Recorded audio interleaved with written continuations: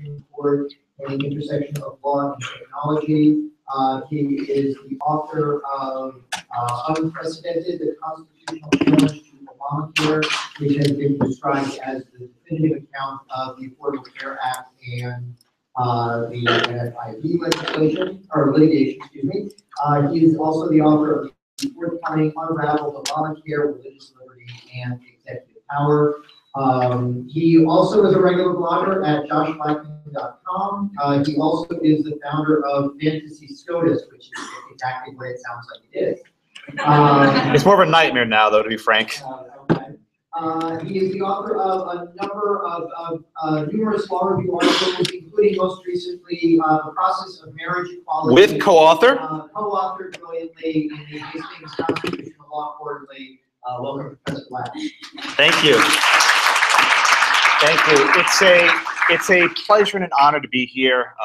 Actually, David and Ron were my column professors, and I'm good friends with Howard and many of the people here. All errors are attributed to them. So unfortunately, David and Jonathan stole my thunder entirely on Obamacare. As it turns out, we are among the core locus of anti-Obamacare professors, but I will do my best. So the thrust of my discussion today is not just what the president has done, but how he has justified it.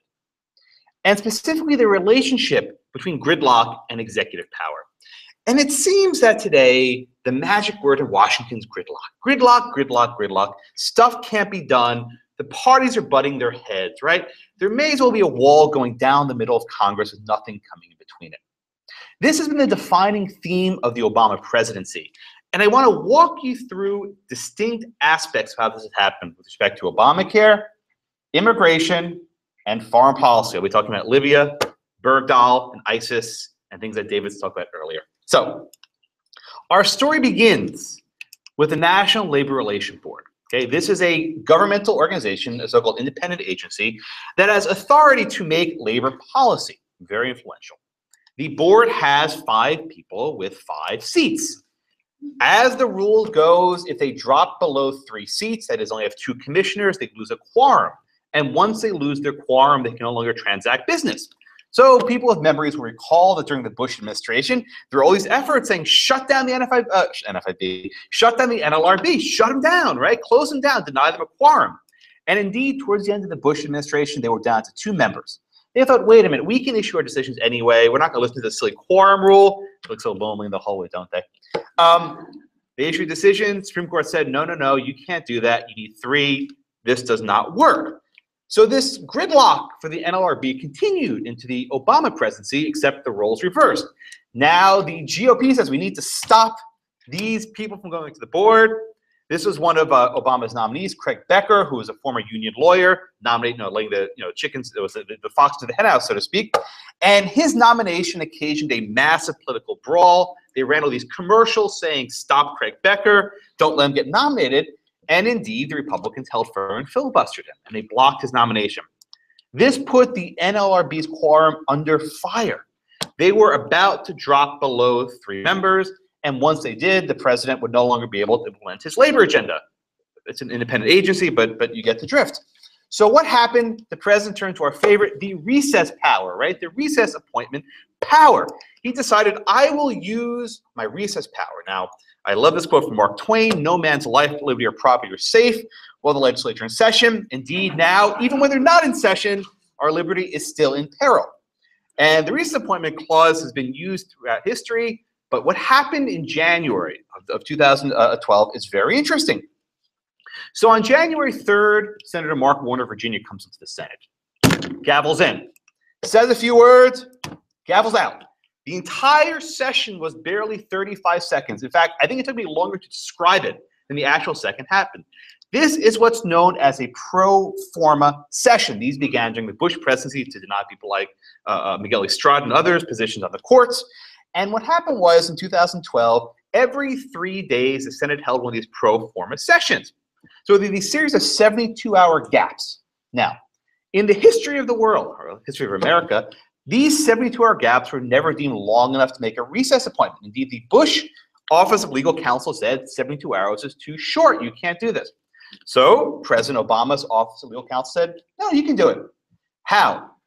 They determined that these pro forma sessions, which conceitually are very silly, are not actually real sessions of the Senate. Therefore, the Senate wasn't just in break for 72 hours, they were in break for nearly 2 weeks. And it was during this time that President Obama made 3 appointments to the board. They now have 5 people. They're very happy. They can make labor policy. But this gave rise to a case called Noel Canning. Noel Canning was a Pepsi bottler in Yakima, Washington, and they had a run-of-the-mill labor dispute in which the board was involved. But instead of just challenging the board's ruling, they challenged their jurisdiction and said, you lacked a quorum. You cannot rule against us. This went to the D.C. Circuit, and an amazing opinion by the D.C. Circuit, I think it was Judge Sentel, they held that you can't make these recess appointments. And oh, by the way, any sort of a break, any recess during a session, that's also not a valid point. The case goes to the Supreme Court. President Obama is defending his policy. And the most stunning aspect of the Supreme Court's decision in NLRB versus, not Jones and Laughlin, but Noel Canning, right? It was unanimous. It was a unanimous decision by Justice Breyer. Okay? When Justice Ginsburg finds that you violated the separation of powers, you really violate the separation of powers, right? This is not a close call. Okay? You're in trouble. Okay? So the decision was by Justice Breyer, and Justice Breyer, who worked in the Senate for many years for Senator Ted Kennedy, understood Senate rules. He doesn't get everything. He gets this. He gets this quite well. And he said, look, when the Senate says they're in recess, and you, as a president, you can't ignore them. I don't care what happens. But Scalia had his own take. Now, he didn't dissent from the majority opinion. It was labeled a concurring opinion, but it was pretty much a dissent. And in Scalia classic fashion, it was a Scalia dissent, and God bless his soul. I hope one day someone can write to his level, but Mr. Ramsey over here, I don't know if it's going to happen anytime soon.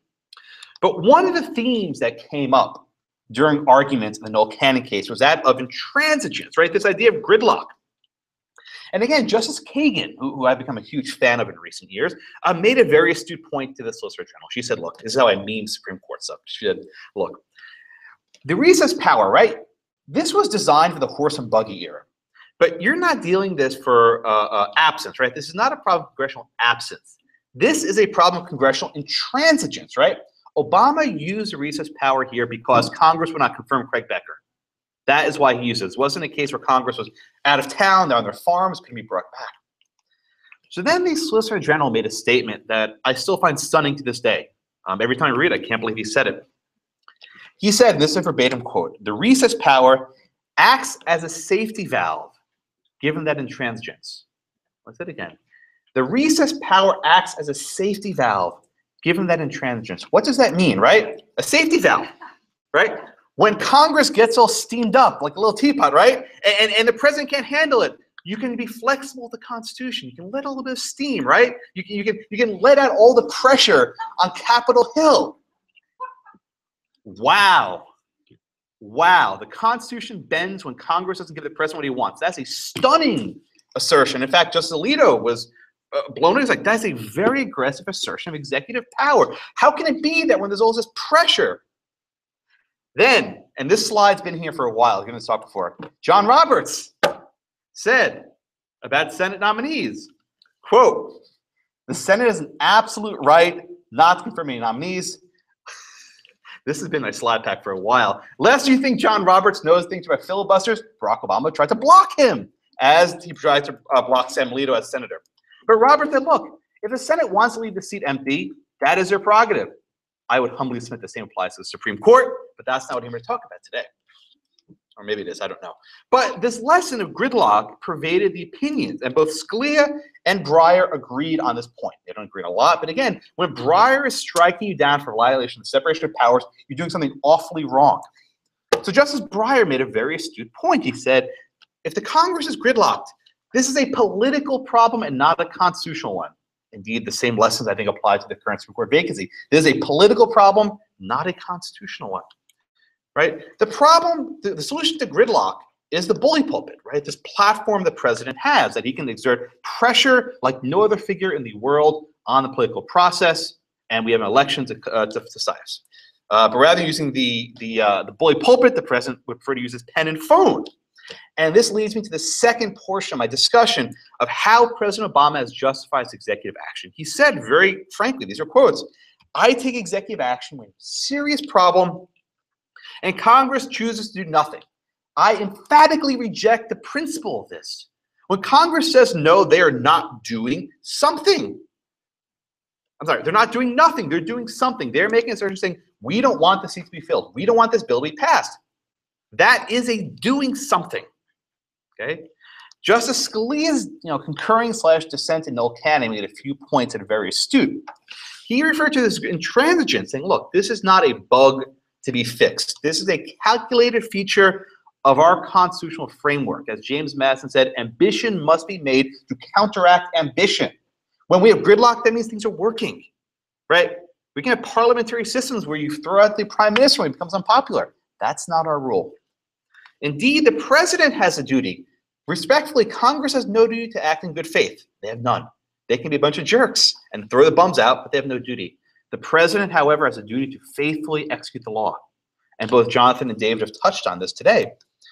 Has the bill become a law? Does Congress have any obligation to pass a bill? None. They have no duty. They can leave that poor Bill crying on the steps of Capitol, kick down the steps wherever he goes. No duty whatsoever. However, the president doesn't see it that way. His brief time in the Senate perhaps didn't teach that lesson. He said, we can't afford to wait for Congress. I'm going ahead and moving without them. Indeed, on his website, and David graciously quotes me this in his book, but on his website, he actually sells buttons saying, we can't wait. And he lists all the various times where he's taking executive action in the face of this congressional intransigence. This is actually a plus, right? This is something he's proud of. He extols how he takes executive action when Congress will give the legislation that he wants. Yet I emphatically reject this principle. Another quote from Justice Scalia's opinion, Noel Canning, convenience and efficiency. These are not objectives in our constitutional framework. They're not. They're not. There's no argument to the contrary. We have supermajority reasons that Michael's talking about the treaty power, the electoral college. I mean, there's so many gridlock and firewalls stopping things from happening quickly. That's not how our system works. And when Congress does not act with the requisite majorities, we stay put. We maintain the status quo.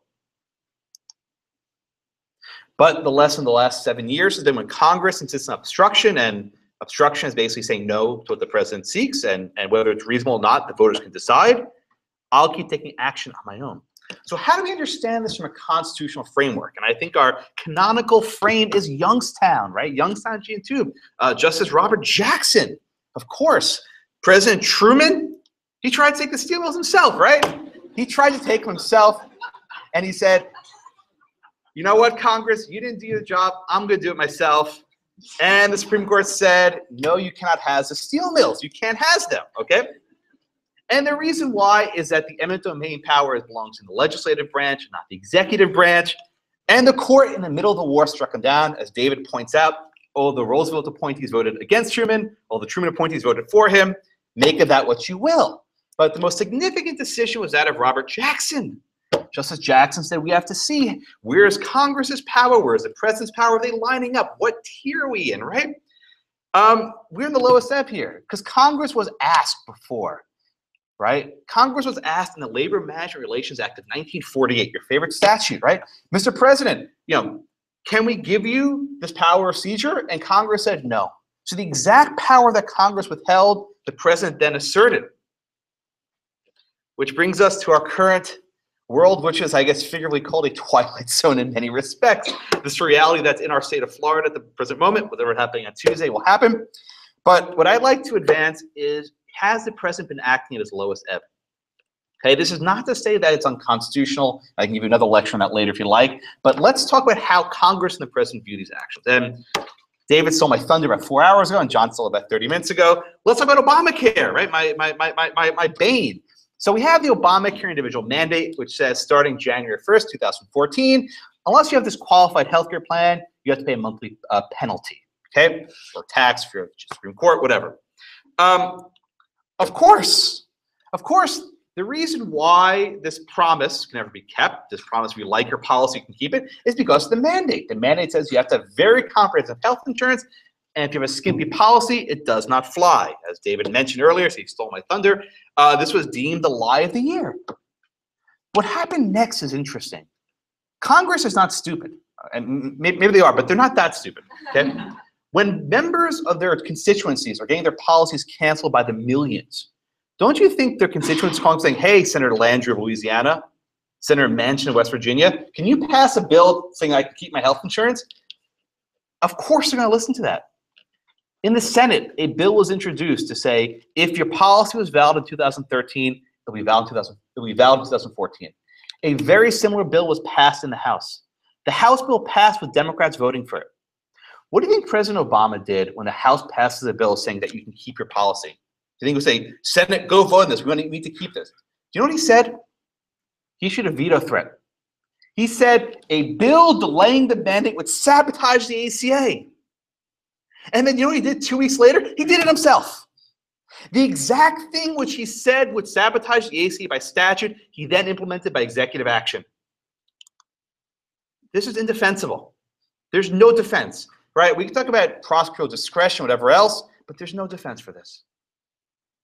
Why did he do it by himself? I'll tell you why. He was afraid Congress would add other stuff to the statute, right? They would try to repeal other unpopular aspects of Obamacare. For him, it's sacrosanct. It cannot be touched. It must be left in pristine condition. This is a gridlock theory of executive power. This happened again. This is my grandfather clause argument, right? Even though Congress is behind it, he opposed it because he didn't want people tinkering with his law. This is such a lowest ebb example, so low ebb, okay? David and Jonathan also talked about it. Next example, the employer mandate. This is even worse. The employer mandate was supposed to go into effect January 1st, 2014. In July of 2013, 6 months in advance, right? 6 months in advance, the president said, you know what, we're just going to delay it a year. We're not even going to wait to get to the deadline. Why? The president he said, businesses came to us. He admitted that in an interview. There was outright rent seeking where businesses said, we don't have to pay for this. We delayed it. But then even worse, right? Even worse, as the website was sputtering along and the floppy disks were being put into the hard drive, what happened? They delayed it again. But they didn't just delay it. They said, okay, if you're a business between 50 and 100, you get one set of rules. And if you're this business, you get another set of rules. This is executive lawmaking. This is even pretending to be modifying, due dates, whatever.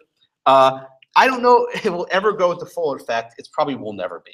So basically, all these companies got these out-of-jail-free cards. Never went into effect. Lowest ebb.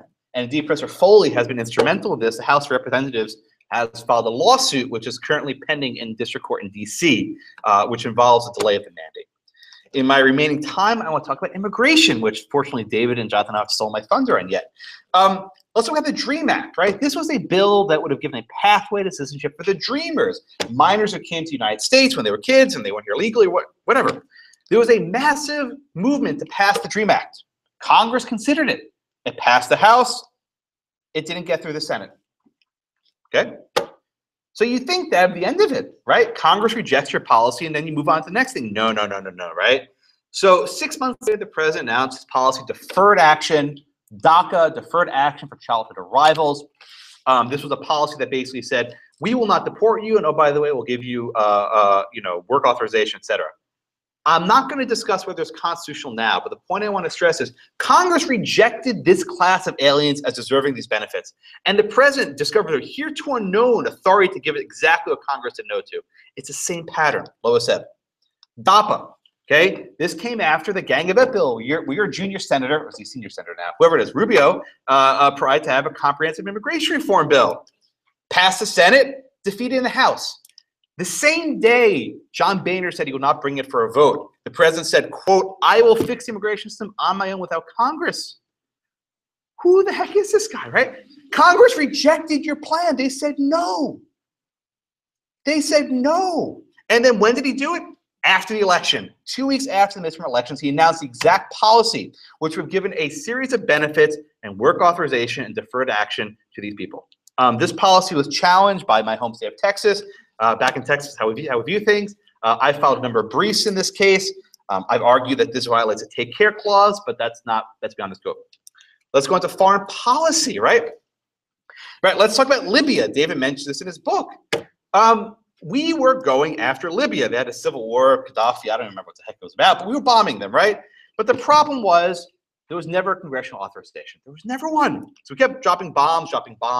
But then we were running to the War Powers Act, right? What's the War Powers Act? It was passed after Nixon's invasion of Cambodia, and it basically says, you have 60 days, Mr. President, before getting congressional authorization. You have 60 days. So, did the president go to Congress for authorization to bomb Libya? Of course not, because they wouldn't have given it to him. So what did he do? As David explains very well in his book, he asked a law professor, Harold Hongju Ko.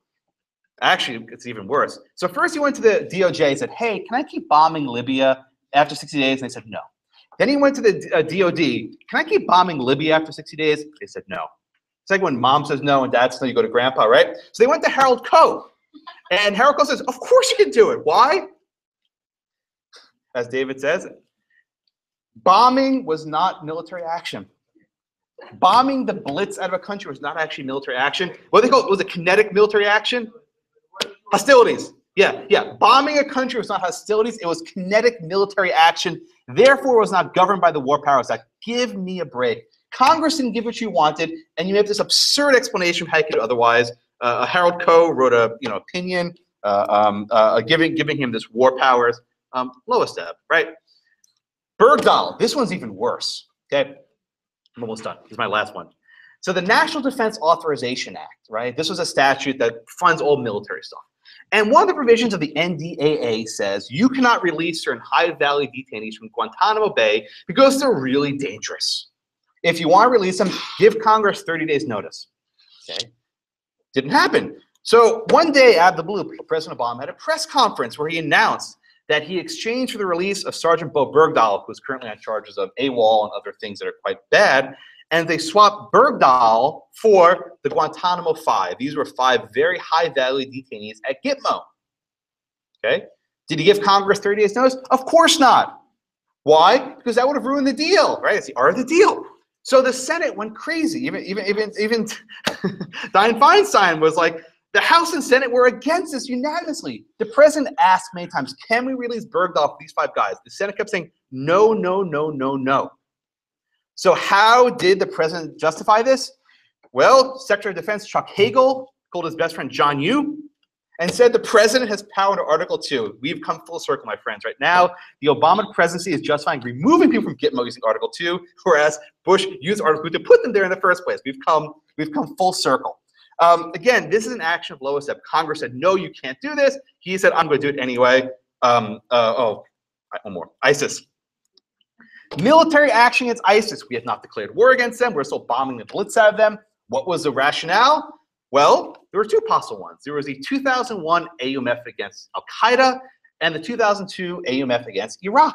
The problem is ISIS is neither Iraq nor Al-Qaeda. So had the president justify this? I swear, I teach property also. He said that ISIS is the true inheritor of Osama bin Laden's legacy. Got in fee simple, right? ISIS actually inherited bin Laden's legacy. So in fact, ISIS is actually Al-Qaeda, done.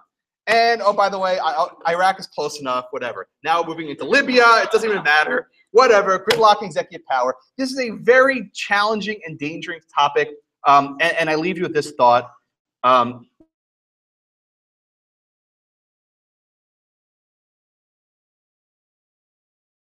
a moment. Okay. Thank you very much.